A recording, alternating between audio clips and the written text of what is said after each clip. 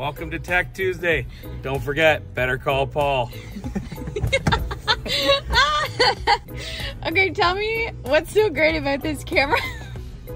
So this is our streaming rearview mirror. So right now it's off, but if I pull this bar head, it will turn the camera on. So with that, there's 3 buttons underneath you can use to basically manipulate it. You can brighten it or dim it, you can zoom it in, zoom it out, and even move the camera up or down. So basically, if I press these buttons, I can brighten it, I can dim it down for you, I can zoom the camera in, zoom it way back out again, I can move it up, I can move it down, and kind of put it where it's comfortable.